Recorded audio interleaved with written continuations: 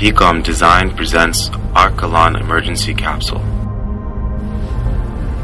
ARCHELON Emergency Capsule. This capsule is designed to save and protect people in emergency situations, such as typhoons, tsunamis, and floods. The design is intended to shelter up to 7 people for a period of 2 weeks or more.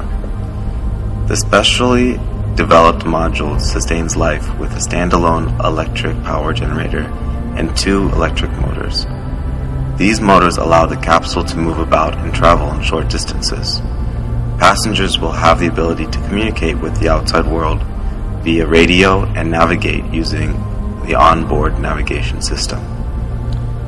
Separate capsules can be conjoined to form whole groups, thus creating refuge zones.